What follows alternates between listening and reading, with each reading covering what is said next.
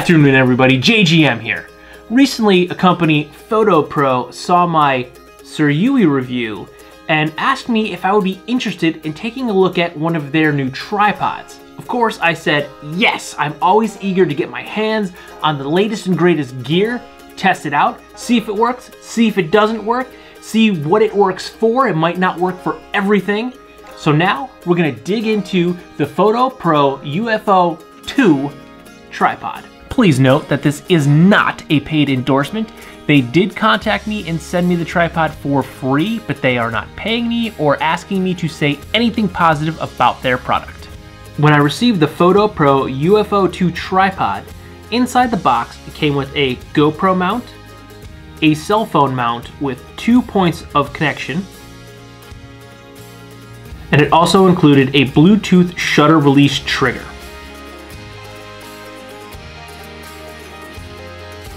So this is the Fotopro UFO 2 tripod. The price point is $18.99 USD on Amazon. I believe it's right around 20 pounds international for the UK. It comes equipped with these locking, can you hear that? You can hear when the legs kind of lock out into place. Now it's not something that you can't easily pull back in, but I like that little bit of lock. It makes me feel like it's going to be a little more sturdy. It also has just a standard 1-inch ball, lockable with a plastic cuff and a 1/4-inch screw base plate. And this piece of the base plate is adjustable. So if you have a camera with a shallower point of contact, you can actually screw the camera on nice and tight. You don't have to worry about any wiggle or any gap. Now, this type of mount I have a love-hate relationship with. Let me start with the hate relationship. On my larger cameras, such as my Sony a6500, I like to keep the base plate on the camera all the time.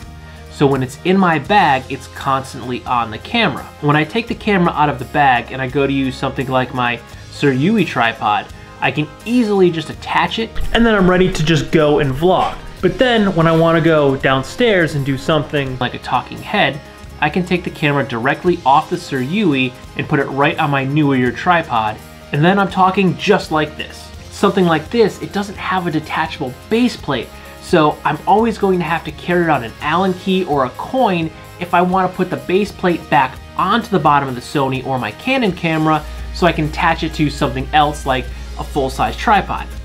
Now, the love relationship comes from something like this. Using something like my Canon G7X, the point and shoot, this thing is perfect for, because no matter what you do, the battery door is not going to open with the tripod base on. So no matter what you do, when you have to change the battery in this camera, you always have to take the base plate off. Now, again, with something like my Sony that the base plate's always attached to, this, I need to carry around an Allen key or a coin constantly so I can take the base plate back off, just so I can change the battery or take the memory card out of this camera. Then it's cumbersome. I have to put it back on when I'm done and ready to use it. And if you're like me, you go through 2 or 3 batteries a day when you're vlogging on something like this, so that's a constant pain. But this, you pop it off, you could take your battery or memory card out, put the door back on, and then screw the tripod right back on. Make sure you're tight and you're ready to go. So for something like a point and shoot, this is like the absolute dream of a tripod mount. Now for this review, I used 3 different cameras, and this is the order I tested them in. Canon G7X Mark I, Sony a6500 with a 16 to 70mm lens, and a Canon 70D with a 10 to 18 f4 lens. Now, the max load for this tripod is 800 grams, and on the Amazon page, they picture a Canon 6D with the older style 50mm lens on this tripod. So, I went through and I added up the weights of all of the cameras.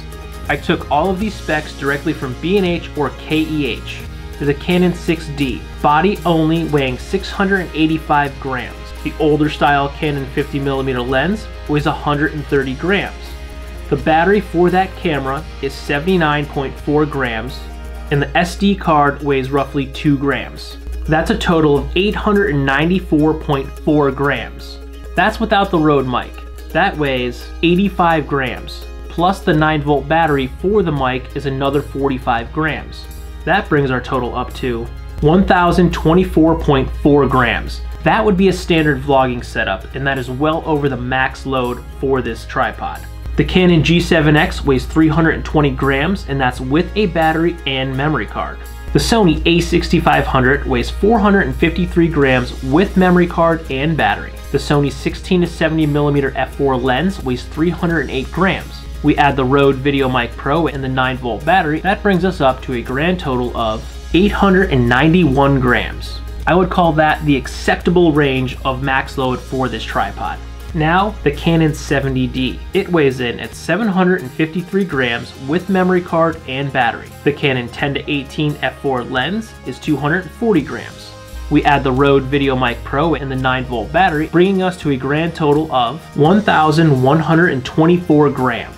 So doing that math, that tells us that really the only cameras that this tripod can accommodate are something like the Canon G7X, so really any point and shoot cameras. So the G7X, the G7X Mark II, the Sony RX100, which is a very popular vlogging camera, or your smaller mirrorless cameras with a fairly decent lens. Other than that, your larger full-frame DSLRs or your larger crop sensor bodies, it's going to be a little bit too heavy for. But let's talk about my experiences using this tripod with each of these cameras. Starting with the G7X. This tripod can 100% handle anything like this. It was very comfortable, very easy, very, very light. So if you're walking around vlogging like this all day long, this setup is extremely comfortable. Both the camera and tripod are so light, so comfortable in the hand. I'm gonna have zero problems walking around like this all day long vlogging to the camera. I spent several days with this setup, and again, I had zero issues. This was very comfortable. I could throw this in a backpack, I could throw this in my back pocket, I could throw this in my front pocket. I was good to go. Half the time, I forgot that I had this stuff with me. Next, I tested this setup with the addition of the Rode VideoMic Pro, but I'm using that to film right now. And again, this was a very light setup. I had zero issues with this. It's a little bit heavier, but that's because of the camera, not the tripod. Again, a very good grip. I didn't have any worries about me dropping or slipping this out of my hand. The only issues came when I was trying to make some micro adjustments to this camera, because the plastic cuff doesn't exactly lock this down. So it's okay, but I would say sometimes it would dive just a little bit on me, because the lens is longer, so it's going to be a little bit more front heavy. Even if you try to set it up with the leg in front, you're still going to get a little bit of dive, but not bad at all. I tested this setup for several days. I had zero problems. Again, very comfortable in the hand, can walk around, can vlog, can talk to the camera, can set it down, can set it up. Worked out great. And lastly, I tested out this setup, the Canon 70D with the Rode VideoMic 2 Pro on top. Now, the math before tells me I'm over 300 grams above the max load, and it definitely showed. Myself and others have a tendency to just set the camera down quickly if I just need to use my hands to do something. And the problem there is when you pick this setup back up, this happens. As you can see, the cuff is completely tight. It's just too much weight for the top of this tripod.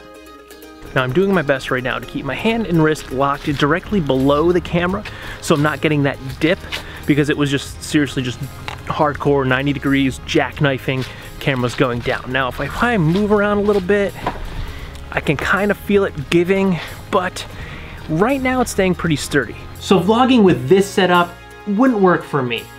I wouldn't really recommend anything from like a T6i up, because it's just gonna be too heavy for the max load of this tripod. You'll probably be okay for a little while, but after a few months, I think everything's gonna kind of loosen up and settle in, and you're gonna have a lot more of that dipping action that's gonna happen, and it's not gonna be good. You're gonna be trying to vlog or trying to film something, and the camera's just gonna dip. Try to get something a little bit more robust. Now, the tripod itself, I compared the use of this tripod against my Sirui 3T35K and the largest of the Gorillapods. I would say this is definitely overkill, and the comparison between these two it's not there. There is a Gorillapod between the smallest and the biggest that would be very, very close to this tripod. So I did take that in consideration against this. I used to have one, but it long since broke and it's been thrown out. So I can attest to the durability of the medium-sized Gorillapod, but I didn't use that in comparison directly for this review because I got rid of it probably 6 or 8 months ago. Now, firstly, compared to the Sirui, I mean, there's not much of a comparison between these two because this is a flexible tripod where the Sirui is not. It opens up and it extends. That's really the extent of this tripod. So I'm gonna kind of factor this one out for this review, and I'm gonna focus more on the Gorillapod. Now, again, not a direct comparison with the larger Gorillapod with the focus head, but something like these Gorillapods, you don't have nearly as much flex. Yes, you get a lot out of this, but these things, you can see right here, you can literally wrap this all the way around and it will keep going.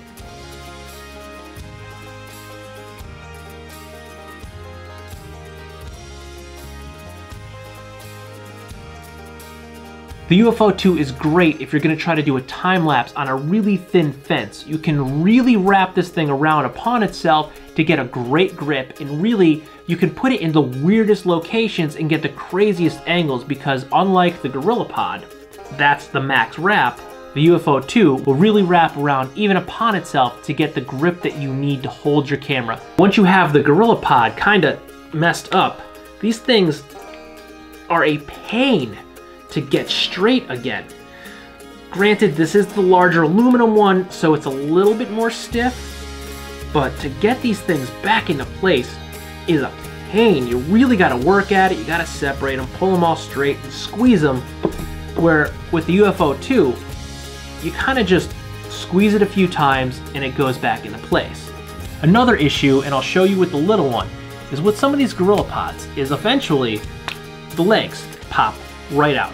And usually when that happens, it cracks along the edge here, and even when you put it back in, it's still gonna pop back out very easily.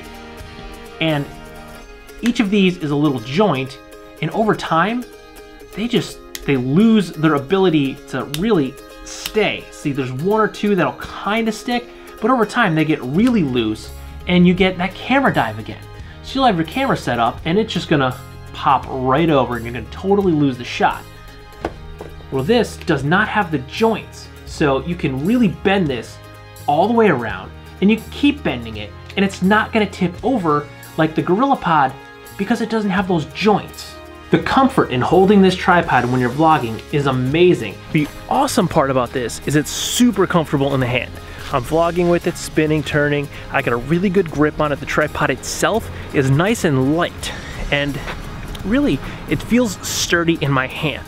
It's actually squishy, so if you really gotta grip it for some reason, if you're like holding your hand out your car, or you're trying to do an upside down shot and you're kind of worried you're gonna drop your camera and you got that death grip, it actually gives a little bit. It's really, really comfortable in the hand.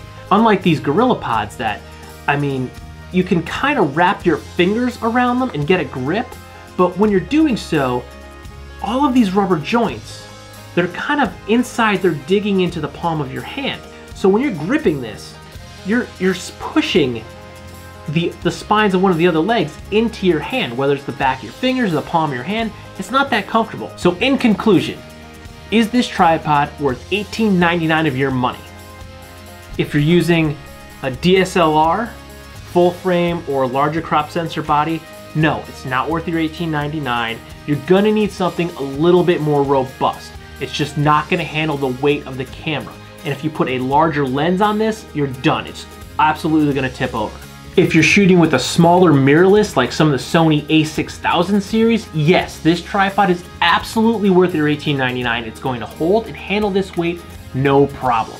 Now, my highest recommendation for this tripod is if you are a point and shoot user, using something, again, like a G7X, a G7X Mark II, a Sony RX100, any of these cameras, this is 100% the tripod for you. I used to buy these mini Gorillapods, and honestly, I loved them. These things are like 15 to 20 bucks a pop. Look, it didn't even do anything, it fell apart. I bought like 6 of these. I spent like $120 on these things. Junk. This is a mini Gorillapod destroyer. This thing right here on this camera, again, pop it on, pop it off. You can get your memory card, you get your batteries changed. This is great. There's nothing, there's no wiggle in here. And I've been using this thing pretty rough. I was not gentle on this tripod at all. And look, it still looks like it's practically brand new. I mean, you can see a little bit of the movement in the legs because that was wrapping it around tiny things, but this thing is solid. So if you are a point and shoot user and you're looking for the ultimate tripod, definitely pick up a Fotopro UFO 2 tripod. This thing is great. I wish they had this around and I knew about this over a year ago. I would have bought probably one of these and been fine. $18.99. And Fotopro was nice enough to share with you, my viewers, a 10% discount code down in the description below. So really, you can get this thing for like 17 bucks. 17 bucks. This is definitely a great buy. So there you go, my honest review of the Fotopro UFO 2 tripod. If you like this review or any of my other videos, do not forget to like, comment, share, and subscribe. And make sure you ring that bell so you get notifications the next time I post a brand new video.